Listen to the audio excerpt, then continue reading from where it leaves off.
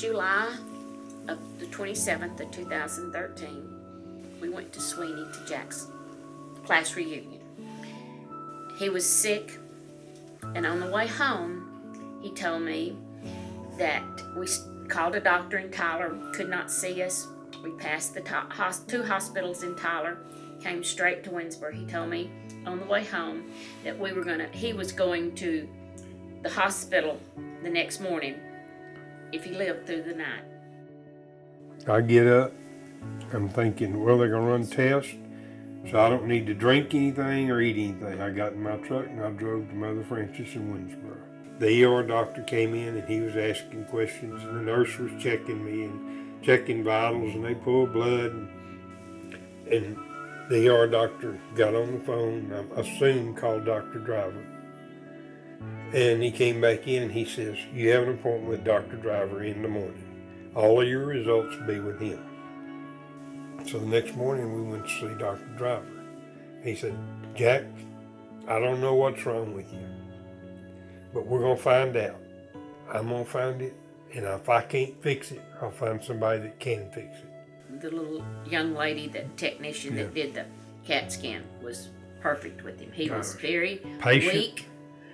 He was almost too weak to stand up by himself, but they got him and did the CAT scan.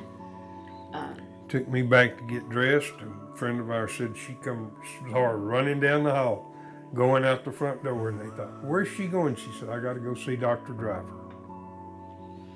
The time I got dressed, she got back, said, you'll see Dr. Driver in the morning.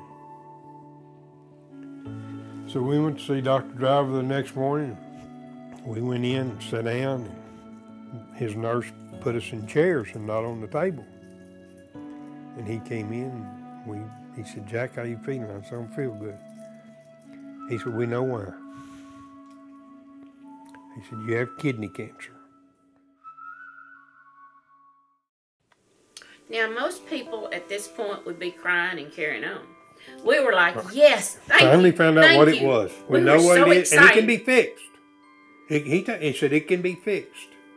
So he had all our questions answered before we could think to ask them. We were just so excited to know that it was kidney cancer and that it could be That's fixed. what was it. That was causing the whole trouble. And he had taken my left kidney out. And it was all contained. I asked about treatment. He said, Jack, you don't need any treatment. It was all self-contained. Encapsulated, I think's the word he used. He said, you're done, other than checkups. So how does he think that made me feel? 10 feet tall. I said, okay, God, whatever you want me to do, I'll listen. I'll do what you tell me. I still feel that way. And you know, when I see him, and Jack, how are you feeling? So that makes you feel real special. Thank you, Mother Frances Hospital.